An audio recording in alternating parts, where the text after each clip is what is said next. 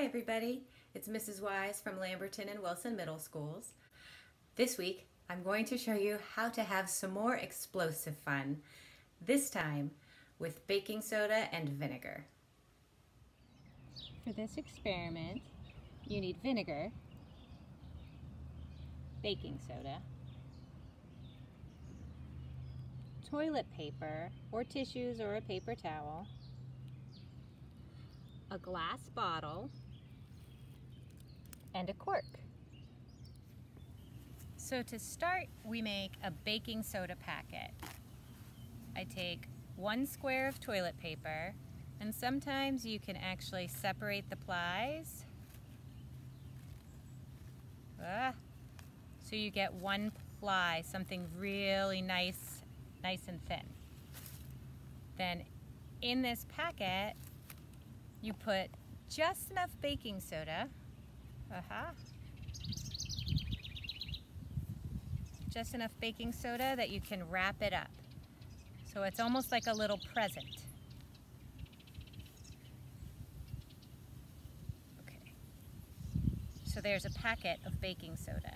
And I'll set that aside. And then in the bottle, I have any glass bottle will do. You put your vinegar. And this is where you can experiment with how much vinegar you want.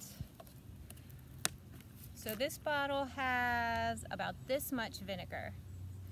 Now as soon as the baking soda hits the vinegar, it's going to have a reaction.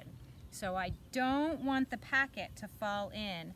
I want it to stay right here in the neck. So I'm going to put it right here so it won't fall in.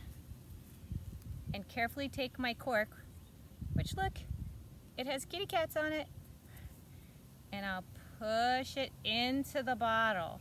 I want the cork nice and tight. The tighter the cork, the more pressure it's going to take till it explodes.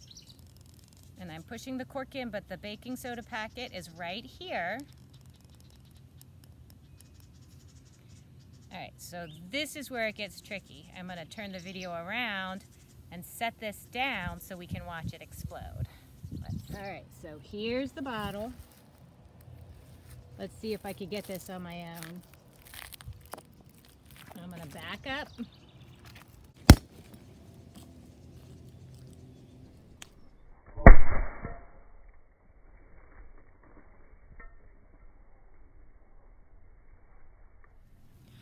I know you couldn't see the cork go up. It went about as high as my maple tree.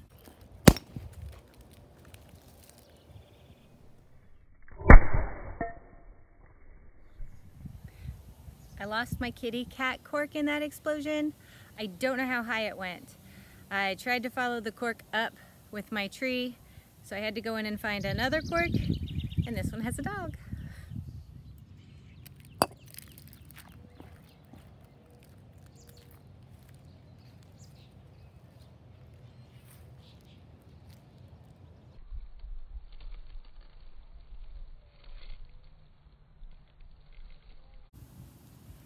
Well, my puppy cork didn't really work, so I think there was an air leak in it, which is kind of a good example that science is all about failure. You learn more from your failures than you do from your successes.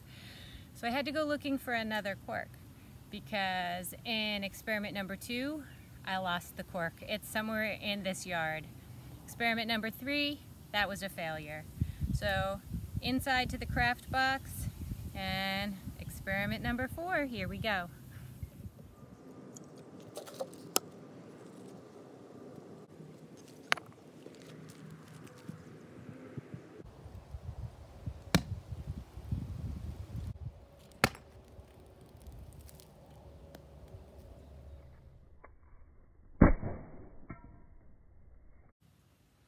Well, that's how you explode a cork, using a bottle, baking soda, toilet paper, and vinegar. Some things you can try are different amounts of vinegar, different amounts of baking soda, but the packet can't be too big because it has to fit down in the neck of the bottle. You can try different corks.